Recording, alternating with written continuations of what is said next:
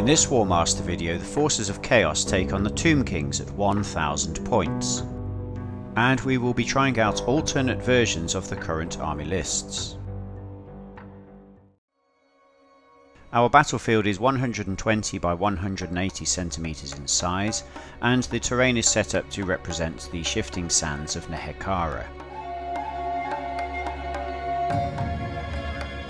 Today's narrative will see the Tomb Kings defending their homeland from an invading Chaos force, with a greater focus on the dice rolls involved to help newer players understand how the game works. Our board features 5 hills which are open ground and provide infantry and artillery with defended status. There are 2 woods. They are dense terrain, can only be entered by infantry, block line of sight, but provide defended status. There are 4 areas of broken ground. They are dense terrain, can only be entered by infantry and provide defended status. Finally, there is 1 obelisk which is an impassable terrain feature. The game will be played until both sides have had 6 turns, or until one side is forced to withdraw. An army will withdraw once it has lost half of its units, or the general is slain. So now let us take a look at the armies which are fighting over this desolate wasteland. The first army in this battle are the forces of Chaos. We pick an army to 1000 points and choose 2 units of Chaos Warriors, 2 units of Chaos Marauders and 2 units of Chaos Knights. There is 1 General and 1 Sorcerer. 1 unit of Knights has the Banner of Fortune and 1 unit of Knights has the Sword of Might. The army breakpoint is only 3. For this game we're trialling Chaos Knights at the reduced price of 180 points, although limiting their selection to 2 per 1000. This is a compact but very tough army and will be difficult to overcome in close combat. The Chaos Warriors of Nurgle are supported by Chaos Marauders of Nurgle, and likewise the Chaos Warriors of Tzeentch are supported by Marauders of Tzeentch. The Knights of Khorne are equipped with the Banner of Fortune, while the Knights of Slaanesh have the Sword of Might. The Chaos General is Lord Bale, who will lead from the front with his command of 9. And he is assisted by the Chaos Sorcerer, Sindri, whose magic will aid the army in combat. Although small in number, there are no weak links in this Chaos army, and the overall strategy will be to charge the enemy as quickly as possible. Next we look at the Tomb Kings. This army features 6 units of skeletons, 2 units of skeleton archers, 2 units of cavalry, 1 unit of chariots, a bone giant, 1 tomb king and a lich priest. We've also added 2 experimental units of infantry to bring the total unit size up to 14. The first new unit will be Tomb Guard, which have the same stats as Grave Guard from the Vampires list. And the second unit are Ushabti, which are a heavy infantry unit with stats identical to Black Orcs. The addition of these 2 units significantly bolsters the strength of the Tomb King's infantry.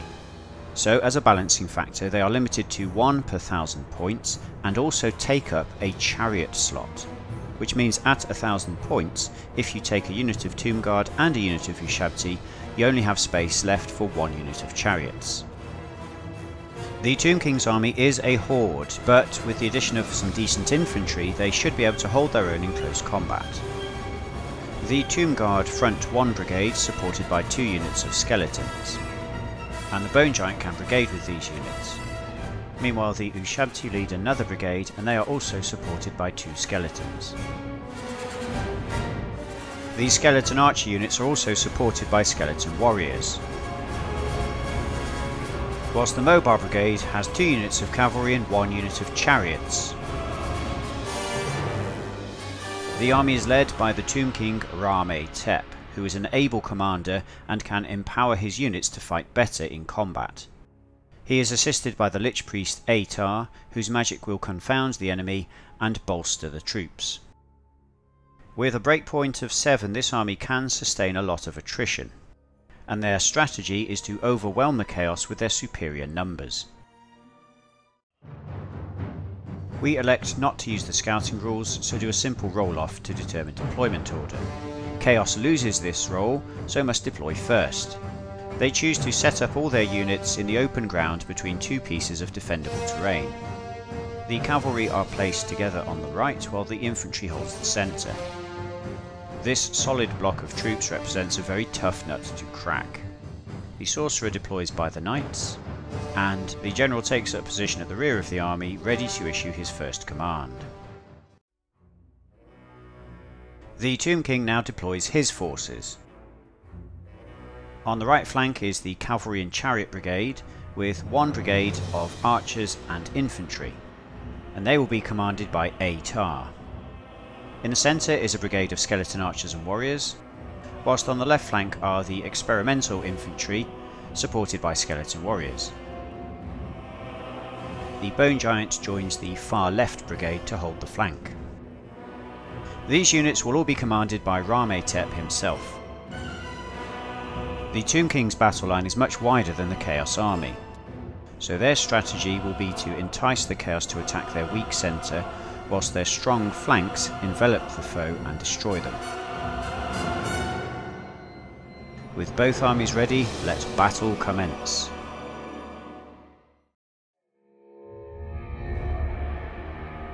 The Tomb Kings take the first turn, and a Tar issues the first order of the game.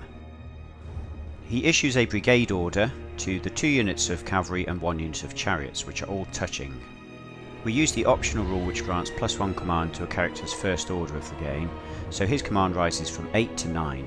He rolls the dice and gets a 7, which is a success. All the units in the brigade now get to make a full pace move of 30 centimeters. And in doing so they have now moved out of the command range of a Tar, which is only 20 centimeters. A Tar now switches his command to a different brigade and issues an order to the skeleton archers and skeleton warriors. With command 8 he needs an 8 or less on 2 dice and succeeds. The infantry brigade makes a full pace move of 20 centimeters and ends its move inside the woods. Satisfied with his handiwork, a Tar now issues no further commands and play passes to the Tomb King.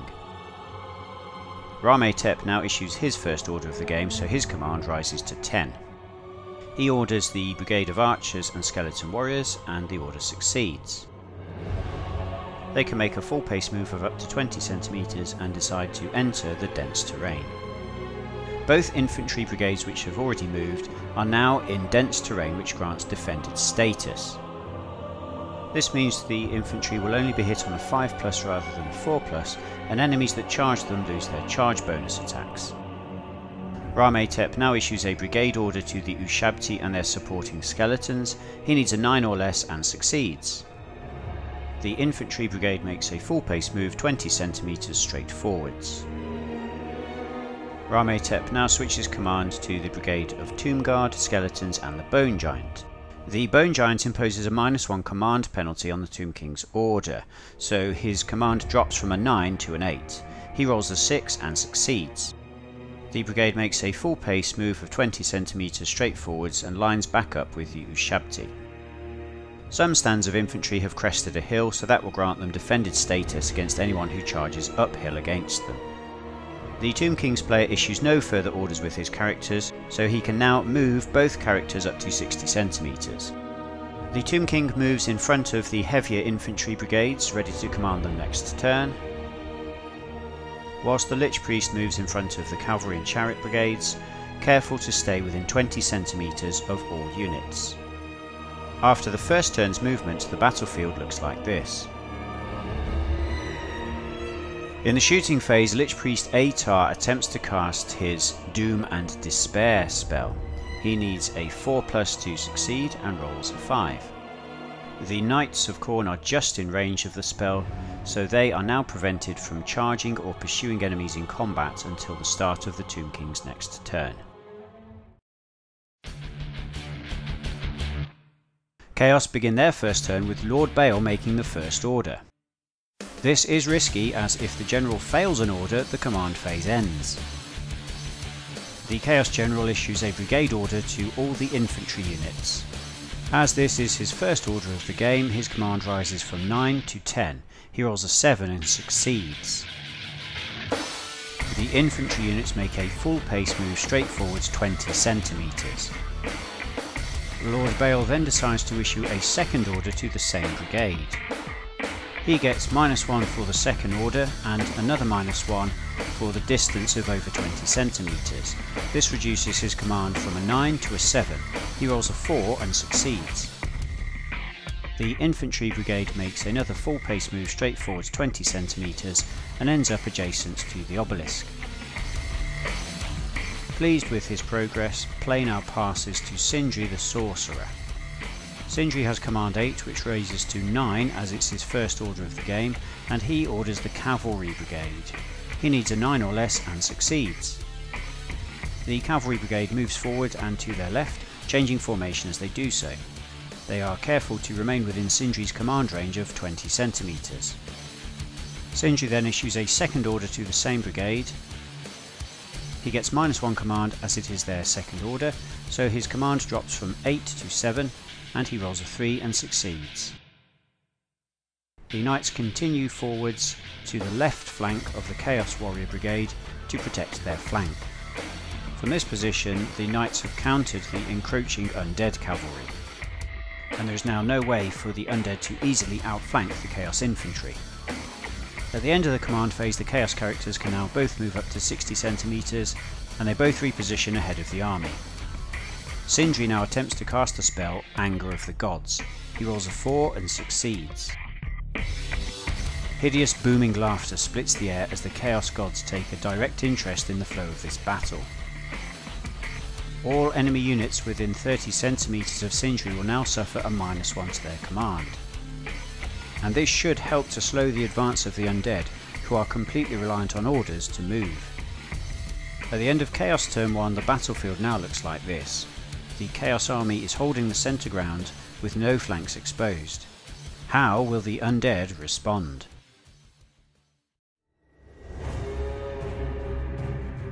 Tomb King Rameh Tep knows that a frontal assault upon the Chaos Heavy Infantry is unlikely to succeed. Therefore, Lich Priest Atar is instructed to send the cavalry division around the Chaos flank to distract their knights away from the main fight. Atar issues a brigade order to the cavalry and chariots. They are within 20 centimetres, but due to the anger of the Chaos Gods, he suffers a -1 command penalty. He needs a 7 and succeeds. The cavalry and chariot brigade move forwards and change formations, so they're starting to outflank the Chaos Knights. They're also careful to stay within 20 centimetres of Atar, but outside of 30 centimetres of Sindri. Atar now decides whether to launch an attack with his second order, or to keep the flank manoeuvre ongoing. We check the flank arc of the nearest unit of Chaos Knights. This shows that the majority of the unit of chariots is actually in the flank of the Chaos Knights. Atar decides to gamble on an attack, and issues a second order to the same brigade. He now needs a 7. He gets a 4 and the order succeeds. We make a charge move with 1 unit of skeleton cavalry into the Knights of Khorne. All charging stands have sufficient move to line up flush against their enemy stands. We then make a charge move with the unit of chariots against the flank of the Knights of Slaanesh. All 3 chariots can fit in against 1 stand of knights. Perhaps flushed with confidence, Atar also sends in the remaining unit of cavalry against the front of the Knights of Slaanesh. Again, all 3 stands can line up against their opponents, so the Chaos Knights now find themselves engaged on 2 sides. Because the skeleton cavalry bridge the gap between the 2 units of knights, this will be one big combat engagement. If the trap works, the Knights of Slaanesh should lose several stands as they're pushed back into the engaged Knights of Khorne. Play now passes to Tomb King Rameh Tep, and he issues a brigade order to the Ushabti and their supporting skeletons. He needs a 9 and succeeds with a roll of 6. The brigade wheels forwards towards their right, staying within the confines of the hill. Happy to leave his infantry in a defended position, Rameh Tep then moves on to the 2nd Infantry Brigade with the Bone Giant attached. This time he needs an 8 or less due to the Bone Giant's negative modifier, and he succeeds. The infantry again forms line alongside the Ushabti. The Tomb King is now content to leave the remaining units within their defendable terrain, so the characters reposition up to 60 cm, ready to issue orders next turn. In the shooting phase, Lich Priest Atar attempts to raise the dead into the combat with the Chaos Knights. He needs a 5 but rolls a 2, so the spell fails. We now move to the combat phase and we pick an undead unit to start fighting against the Chaos unit. The Skeleton Cavalry fighting the Knights of Khorne go first. Each stand has 2 attacks basic, plus 1 for charging, for a total of 9 attacks. They require 4+ to hit. 4 hits are scored. The Knights make 4 armour saves requiring 4+. They save 2 hits. We record 2 hits against the Knights of Khorne, then work out the attacks of the Skeleton Cavalry fighting the Knights of Slaanesh. They manage 6 hits on the Knights. The Knights of Slaanesh make 3 of their saves, so lose 3 hits. We now work out the attacks of the Chariots on the same unit. Chariots have 3 attacks basic, but gain +2 attacks when they charge. They also require 4s to hit. We roll 15 dice and score 8 hits. The Knights take their armour saves and pass all but 1 of them. Due to this incredible good fortune, the Knights of Slaanesh have only lost 4 hits in total. The Chaos Knight units can now fight back using their magic items. The Knights of Khorne go first. They have 4 attacks each for a total of 12. They score 8 hits, so decide not to use the Banner of Fortune. The Undead Cavalry have a save of 5+ and save 2 hits. 6 hits are recorded against the cavalry. The Knights of Slaanesh can now fight back, and they have to fight against the cavalry to their front. They have 4 attacks per stand, although one stand loses an attack for being flanked by the chariots. However, the Sword of Might grants 1 bonus attack, bringing the total back up to 12. They score 5 hits. With a similar run of luck to the Knights, the Skeleton Cavalry save all but 1 of these hits. So we record 1 hit against the Skeleton Cavalry. With all units now having fought, we work out who has won the combat. As neither side can claim any infantry support, whoever has scored the most hits will win. The Undead have scored 6 hits on the Chaos Knights, but the Knights have scored 7 hits on the Undead. This means the Undead have lost the combat by 1 point and must retreat. They also have to remove their casualties first. The first unit of Undead Cavalry has sustained 6 hits, which is sufficient to remove 2 whole stands. Once stands have been removed, all units on the losing side retreat. The retreat distance is equal to the difference in combat scores divided by the number of units on the losing side. Fractions are always rounded up to the nearest whole number, so 1 divided by 3 rounds back up to 1.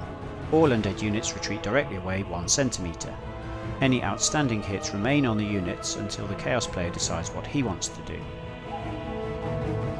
The Chaos player first removes any casualties, and 1 unit of Knights has sustained 4 hits, which is sufficient to remove a whole stand. Both Chaos units decide that they are going to pursue the retreating enemy, so all stands are moved directly forwards back into base contact with the enemy. We now fight a second round of combat, with the pursuing Chaos units now gaining +1 attack for pursuit. First, the Knights of Khorne attack the single stand of Skeleton Cavalry. They score 7 hits. The cavalry fail all their armour saves, but the remaining stand can only sustain 3 hits, as this is all it has to give. The Knights of Slaanesh now attack the unit of 3 Skeleton Cavalry stands. They score 7 hits. The Skeleton Cavalry makes 1 save, so we record 6 more hits against the unit. In total, the Chaos Knights have caused 9 hits to the Skeletons this turn.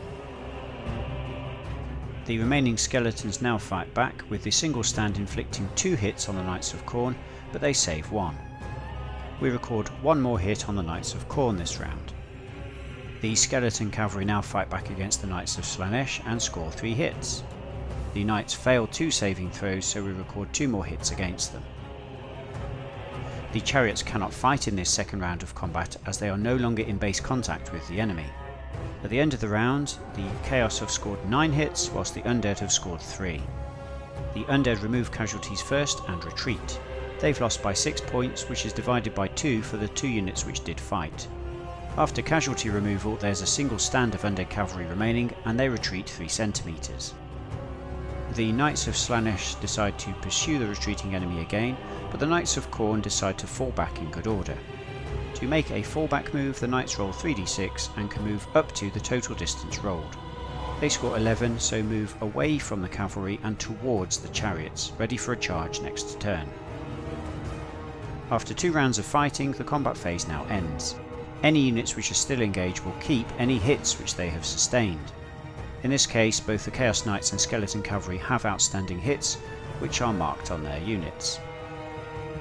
However, the Knights of Khorne are no longer engaged, and as they did not sustain sufficient hits to remove a whole stand, all outstanding hits are removed. So at the end of Undead turn 2, the battlefield looks like this. The Undead flank attack seems to have failed, and the Chaos are now ready to strike back.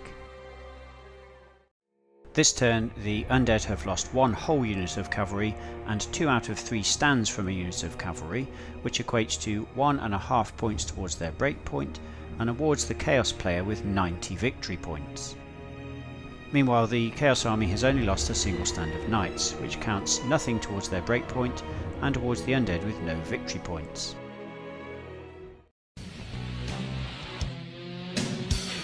Chaos begin turn 2 in a very strong position, with 1 unit of knights engaged and the other ready to charge. The Chaos Knights can use their initiative to charge the closest visible enemy unit, which are the chariots. They move all 3 bases into contact with the enemy, although the presence of the Knights of Slaanesh prevent them from forming a flush battle line. The chariots make 3 stand and shoot attacks as the knights charge home, scoring 2 hits. The Knights fail both their saves, so 2 hits will be carried over into the first round of combat. The Chaos Army now moves to ordered movement, with General Bale ordering the infantry brigade. Although his command is 9, the nearby presence of enemy troops reduces this to an 8. He rolls a 9 and fails. However, as the brigade has failed to receive its first order, it is still permitted a half-pace move, with all units able to move 10 centimetres. The brigade makes a half-pace move to their right to close the gap to the Tomb King's infantry. As the general has failed an order, the command phase now ends, so all that is left to do is for the Chaos characters to move up to 60 centimetres. Lord Bale moves closer to the infantry, while Sindri heads forward ready to cast a spell. In the shooting phase, Sindri once again calls forth the anger of the Chaos Gods, but this time they're not listening. We now move to the combat phase with the charge of the Knights of Khorne into the chariots. They have 15 attacks on the charge and score 7 hits. They decide not to use their Banner of Fortune. The chariots take 7 saves and succeed with 4. They have sustained only 3 hits. The chariots now fight back with their 9 attacks and score 4 hits. The Knights, however, pass 3 out of 4 saves, so only sustain 1 more. At the end of this round, it's 3 hits apiece, so the combat is a draw. Both units must now fall back in good order, so we roll a dice to see which moves first. On a 4+, it will be the Chaos side. We roll a 5, so the Knights move. As the Knights have sustained 3 hits, this is not enough to remove a whole stand. We roll 3d6 and score 15. The Knights choose to fall back directly away from the chariots and towards their own infantry. Meanwhile, the chariots have also sustained 3 hits, and this is enough to remove a whole stand. Those surviving 2 stands then make their own fallback move and roll 17. The chariots move sideways towards the Knights, trying to set up a flank charge for next turn. However, when moving the chariots, we forget a very important rule. When you fall back in good order, you're not allowed to move forwards of the line of combat, which the chariots have ended up doing. We will have to see if this has any bearing on the game to come. We now move to the combat between the Knights of Slaanesh and the Skeleton Cavalry. As the Knights are pursuing a distance of 3 centimetres, they gain +2 attacks per stand. They score 9 hits, and the Cavalry fails all their saves but can only sustain 2 more hits. In return, the skeletons cause one more hit on the knights, which they fail to save. These skeletons are wiped out, which means the Chaos Knights automatically win the combat. The Slaanesh Knights now make a fallback move themselves and score 13. They reposition next to the Knights of Khorne to form a brigade again. So somewhat embarrassingly, Khorne's finest have failed to overcome the enemy chariots, whilst the favoured of Slaanesh have mopped up the enemy cavalry. As no units are now engaged in combat, all outstanding hits are removed.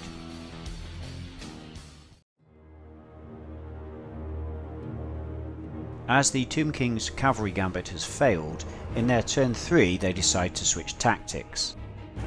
Undead units cannot use initiative, and the chariots are now out of command range from the Lich Priest, so only the Tomb King will be able to command them this turn.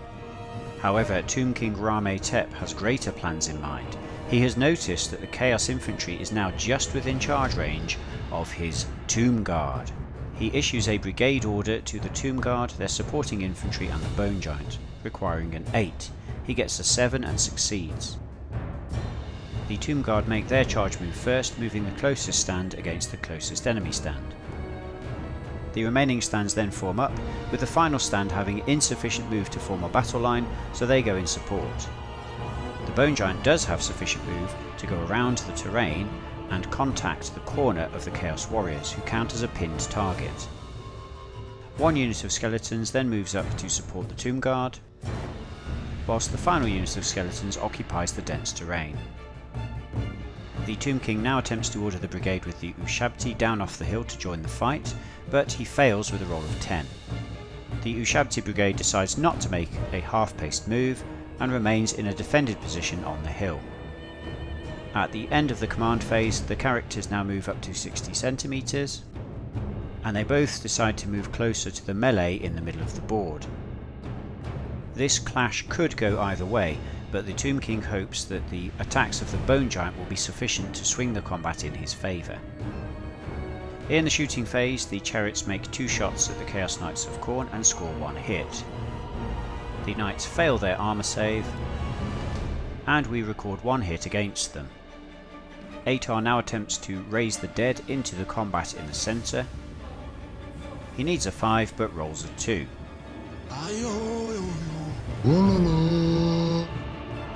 At the end of the shooting phase, we work out the drive back effects of the bow fire from the chariots into the Knights of Khorne.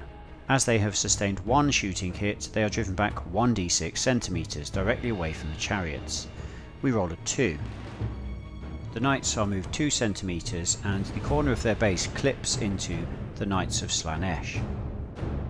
The Slaanesh Knights make way to the side to allow the Khorne Knights to pass by them, and both units now have to test for confusion. Fortunately, neither is confused.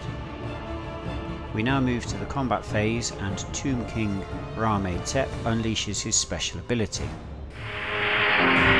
Ancient spirits of evil, transform this decayed form to Mum-Ra, the ever-living!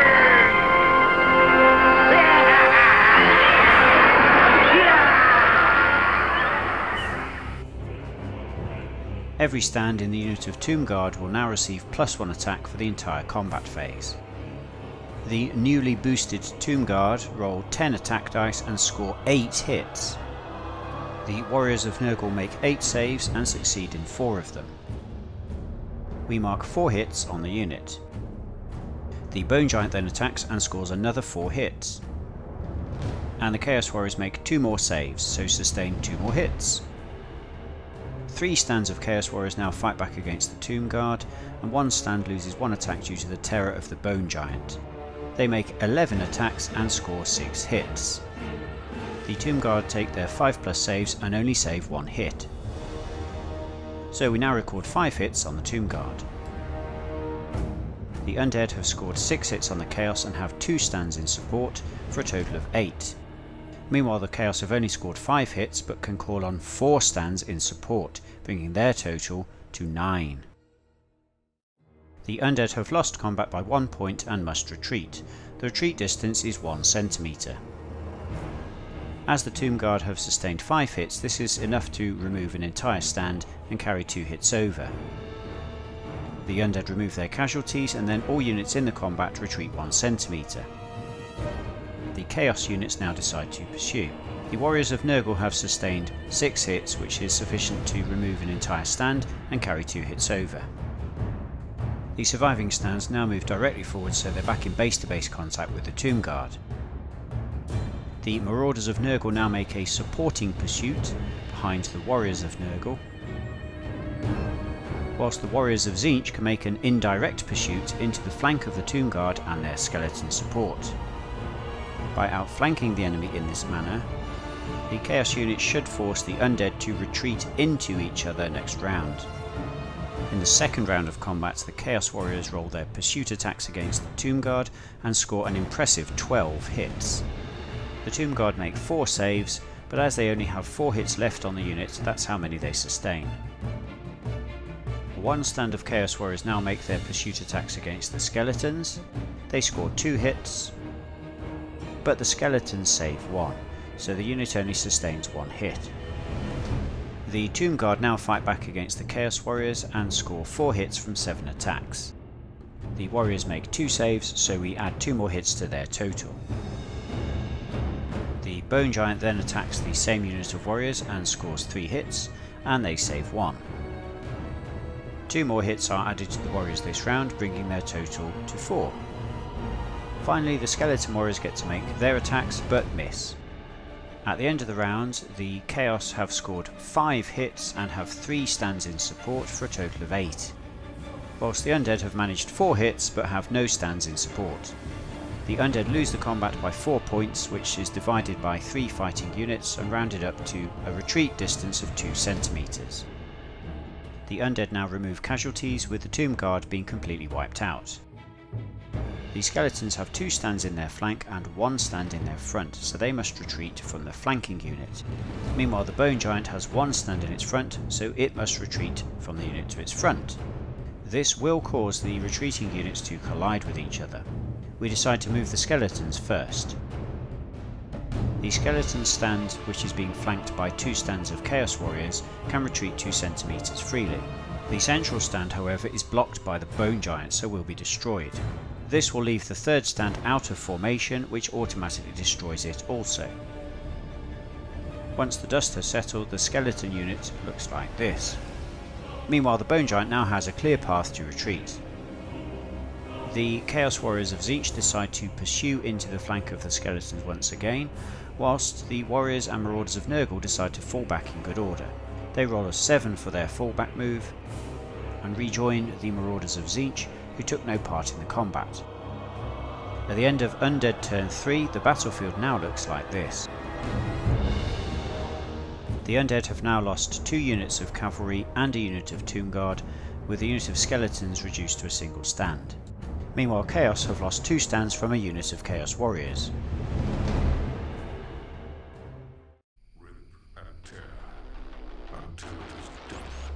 The Chaos Army is now in a good position to capitalise on the failure of the Undead attack. At the start of their third turn, the Chaos Knights decide to use their initiative to charge the Skeleton chariots. The Knights of Khorne go first and charge into the front of the chariots, who stand and shoot, scoring 2 hits. The Knights fail both their saves, so we record 2 hits against them. Next, the Knights of Slaanesh charge in for corner-to-corner contact, as the chariots are now a pinned target. We now move to ordered movement, and Sindri gives an order to the Marauders of Tzeentch, needing a 7. He rolls a 3 and succeeds. The Marauders move up into a supporting position alongside the Warriors fighting the Skeletons. Play now passes to Lord Bale, who issues an order to the Marauders of Nurgle. He needs an 8 and rolls a 3. The second unit of Marauders also moves into a supporting position alongside the Warriors of Tzeentch. Lord Bale then attempts to order the single stand of Warriors of Nurgle. He gets -2 for the 2 missing stands, -1 for the presence of nearby enemy, and -1 as they're over 20 centimetres. This reduces his command from a 9 to a 5. He rolls a 10 and fails. As this is the unit's first order of the turn, they can still make a half-paced move, so they back off 10 centimetres. By adding 2 extra units into the combat against the skeletons, the Chaos player now has 3 units which can make an advance move once the skeletons are destroyed. This gives the Chaos player the option to advance into the flank of the Bone Giant or seek other targets elsewhere. The Chaos command phase now ends with the failure of Lord Bale's order, and both Chaos characters now reposition up to 60 centimeters. In the shooting phase, Sindri attempts to summon the Rage of Chaos, but the spell fails. Moving to combat, the Knights of Khorne charge into the skeleton chariots. They have 15 attacks and score 7 hits. The chariots make 4 saves. The Knights of Slaanesh then add their attacks, they score 4 hits, and the chariots save 2. In total, the chariots have sustained 5 hits. The chariots now make their attacks back against the Knights of Khorne. They have 6 attacks and score 4 hits. The Knights fail 2 saves, so take 2 more hits. At the end of the round, the chariots have scored 4 hits on the Knights of Khorne, whilst the Knights have scored 5 hits against the chariots. We remove casualties, with both the Knights and the chariots losing a stand. The chariots then retreat from the Knights of Khorne by 1 centimeter and are pursued by both the Knights of Khorne and the Knights of Slaanesh, who wrap around their flank. In the ensuing combat, the final chariot is wiped out for no damage to the Knights. Both units now fall back in good order. We make 1 roll and score 10. Both units can now move 10 centimeters. Both units of Knights form up in line, ready to face the action. Moving to the combat between the warriors and the skeletons, the warriors inflict 4 hits on the skeletons, who fail to save. The skeletons also fail to cause any damage to the warriors before they're wiped out. The warriors of Tzeentch then make an advance move into the waiting Bone Giant. However, this now blocks the line of sight from the marauders to the Bone Giant, so they will have to pick another target. The Chaos General now sends a unit of marauders advancing into the Ushabti on the hill, displacing the Tomb King in the process. The marauders are unlikely to win this combat, but his hope is that this will draw the Ushabti out of their defended position. Meanwhile, the marauders of Nurgle now have no viable targets to advance into, so they fall back in good order. With a roll of 10, they form column and contact the priest Atar behind them. This forces Lich Priest Atar to join a friendly unit within 30 centimeters, so he enters the rocky terrain to join the skeletons. We now move to the combat between the warriors of Tzeentch and the Bone Giant.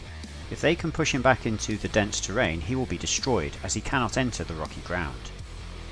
We use the optional rule on the Chaos Warriors, which grants them a charge bonus because they wiped out their previous opponents in 1 round. This is countered by the terror of the Bone Giant, so they have 12 attacks. 5 hits are scored. But the Bone Giant saves 4 of them. The Bone Giant fights back and scores 2 hits on the warriors, and they save 1. With no infantry support, this combat has ended in a draw with 1 hit apiece.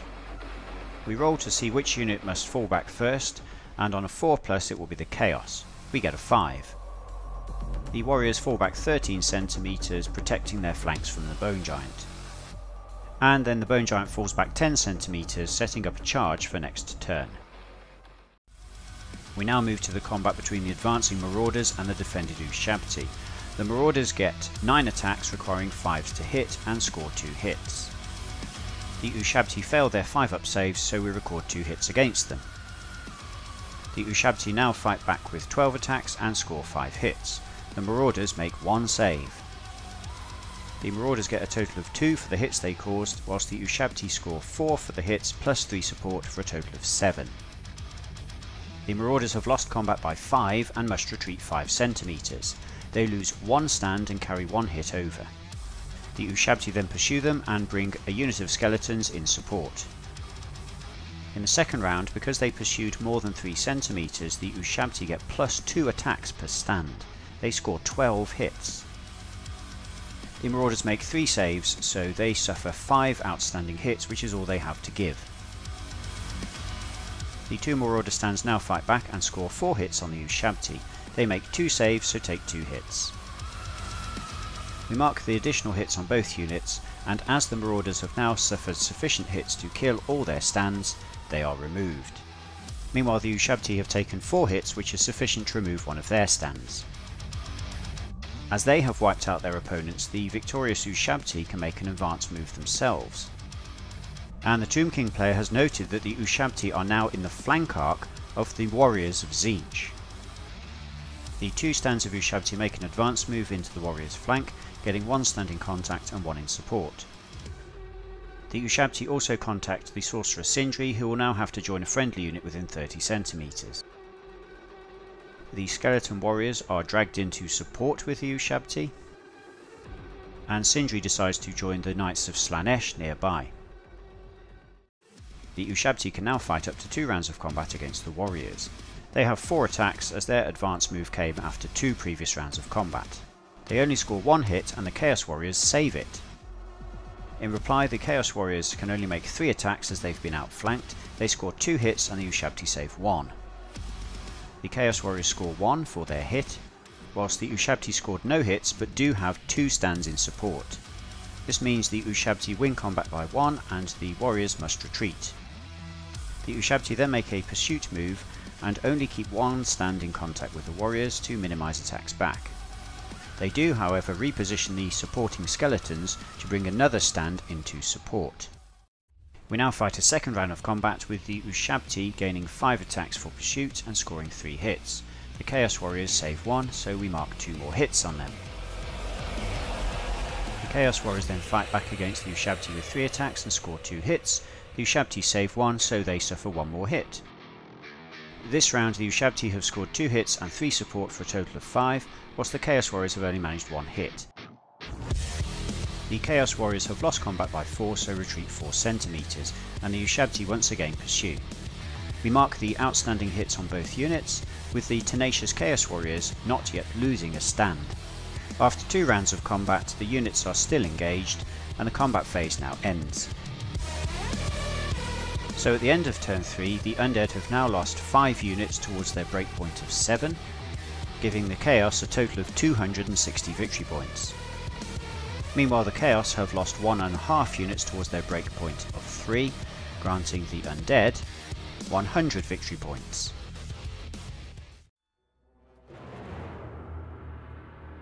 The Tomb Kings begin turn 4 with Atar ordering the Bone Giant to charge into the engaged warriors of Tzeentch. The order succeeds and the massive construct charges into contact with the beleaguered warriors. If the Undead can remove this unit as a threat, they stand a good chance of breaking the Chaos Army. Next, the Tomb King orders the single unit of skeletons on the hill, but he fails with a roll of 10. These skeletons decide not to make a half-pace move and remain where they are, out of sight from the Chaos Army. As the general has failed an order, the command phase comes to an end and the characters can now move up to 60 centimeters. Both characters move closer to the central fight. In the shooting phase, Atar once again attempts to raise the dead into combat but fails the casting roll. We now move to combat with the Ushabti going first against the Warriors of Chaos. They gain +2 attacks for their pursuit distance but can only score 1 hit. The Chaos Warriors fail their save, so we mark 1 more hit on their stands. Next is the Bone Giant. He has 8 attacks and scores 4 hits. The Chaos Warriors pass 2 saves, so we mark 2 more hits on their stands. The Chaos Warriors now fight back and must strike against the Bone Giant to their front. They only score a single hit, which the Bone Giant saves. The Chaos Warriors can claim 1 for support, whilst the Tomb Kings have scored 3 hits and claim 2 support for a total of 5. The Chaos Warriors remove casualties and must retreat. As they have 1 stand in their front and 1 in their flank, they can choose which direction to retreat. They retreat sideways. The Bone Giant pursues first, and it's an indirect pursuit as he has no stands directly in front of him. We work out the position as for a charge, and the Bone Giant is actually still in the unit's front, so pursues back into front contact. The Ushabti then make their pursuit straight forwards back into the flank of the warriors, and again they keep 1 stand in contact and 2 in support. The pursuing units get +2 attacks for the pursuit distance, and the Bone Giant goes first, getting 4 hits, but the warriors save 3. The Ushabti go next and score 4 hits, and the warriors fail all their saves. The warriors then fight back against the Bone Giant and score 2 hits, which he fails to save. At the end of the second round, the warriors can claim 3 for combat resolution, whilst the Undead can claim 7. The warriors lose combat again and must remove casualties, but a single stand of warriors remains with 1 hit left. The Bone Giant elects to pursue the retreating warriors and moves back into front contact. Meanwhile, the Ushabtian skeletons fall back in good order and line up to face the marauders. The engaged units retain their outstanding hits, whilst the unengaged units now discount any outstanding hits. After 2 rounds, the combat will now end, so the epic fight between the Bone Giant and Warriors of Tzeentch must continue next turn. Meanwhile, the Ushabti will have to face off against the Marauders of Nurgle next round, as well as the encroaching Knights on the horizon. At the end of the turn, the battlefield now looks like this, with both armies teetering close to their respective breakpoints. The Chaos have now lost 1 whole unit of infantry and 2 half units of infantry, earning the Undead 200 victory points. Meanwhile, the Undead are still 5 out of 7 units broken, with the Chaos sitting on 320 victory points. If the Chaos army can kill off 2 Undead units this turn without losing another unit of their own, they will force the enemy to withdraw.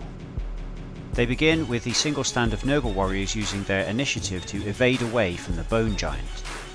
Meanwhile, the Marauders of Nurgle decide not to use their initiative and instead are given an order by Sindri. The order succeeds on a 6 and the Marauders are moved into a supporting position behind the Warriors of Tzeentch. This is a tactical move, as the Marauders will now add 2 support to the combat, whereas the Bone Giant can only inflict 1 hit on the Warriors of Tzeentch. Play now passes to Lord Bale, and he issues an order to the 2 units of Chaos Knights, both missing a stand.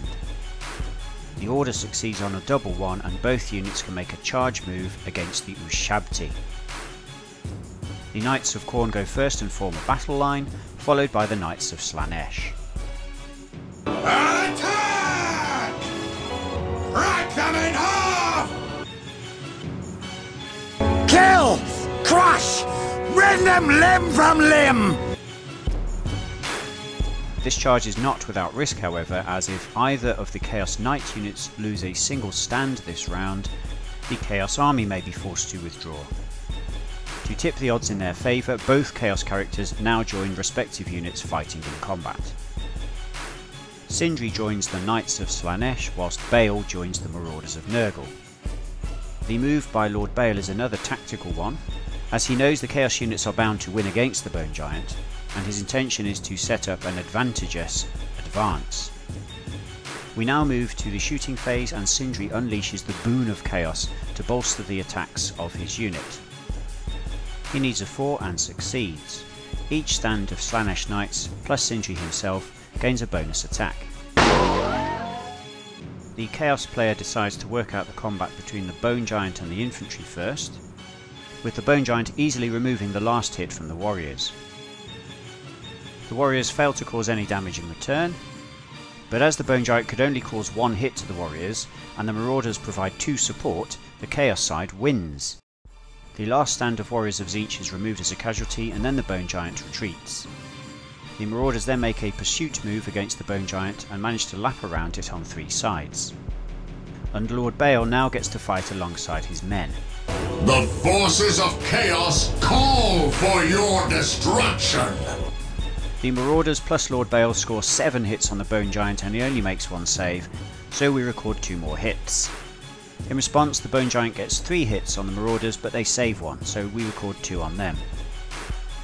The Bone Giant has lost all its hits, so he is brought crashing down. And the Marauders can now make an advance move into the flank of the Ushabti. If the Chaos units can get rid of the Ushabti, then the Undead will withdraw. The Knights of Khorne go first and they score 5 out of 10 hits. They decide to use the Banner of Fortune to reroll all their attacks and score 5 hits. The Ushabti make 2 saves, so we record 3 hits against them. The magically bolstered Knights of Slaanesh plus Sindri go next, and they score 7 hits. But the Ushabti save 4 of these, so they only suffer 3 more hits. It's now down to the single stand of Marauders led by Lord Bale to finish the job. Take me to them, that I may render judgment. The Marauders miss their attacks, but Lord Bale hits twice, and the Ushabti fail their saves. We mark 8 hits on the unit, which will be sufficient to destroy them. But the combat is not done yet, Both stands of Ushabti can strike against the Knights of Khorne, and if they can kill off a single stand, then the Chaos Army will also be forced to withdraw. The Ushabti make 7 attacks and score 5 hits. But the Knight's armour holds true and they only suffer a single hit. With all dice now rolled, we add infantry support, and the Chaos have won this combat 10 points to 2.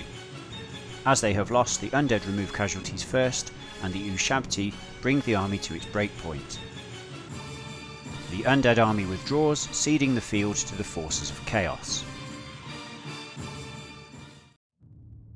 Rameh Tep orders the retreat and the surviving Tomb King's units return to their necropolis.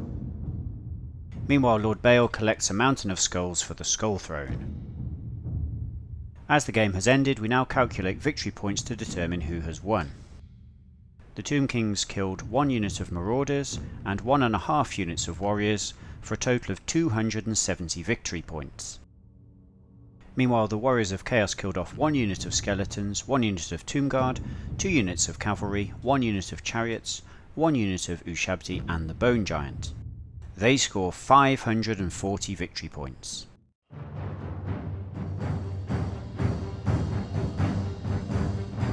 Although this battle ended in a decisive victory for the Chaos player, the Tomb Kings acquitted themselves well despite the failure of their cavalry push and their infantry attack. And in the final turn, the Tomb Kings still had a chance of forcing a draw by destroying another stand of Chaos Knights. The experimental infantry for the Tomb Kings acquitted themselves well, but ultimately they were no match for the might of Chaos.